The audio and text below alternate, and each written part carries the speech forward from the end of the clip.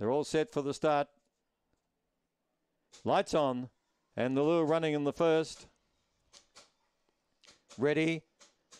And racing. Oh, Aston Lohman had a look at the rest of the field after he jumped away.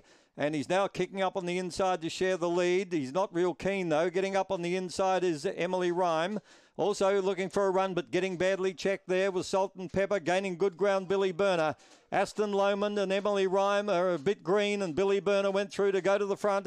Billy Burner's now chasing keenly and wins nicely. Dead heat second, Aston Lohman and Emily Rhyme. They're followed further back by Molly's Burner.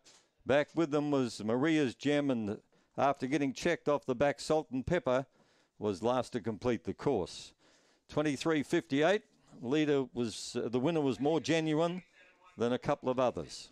2, 7, 1, and the fourth about to come up.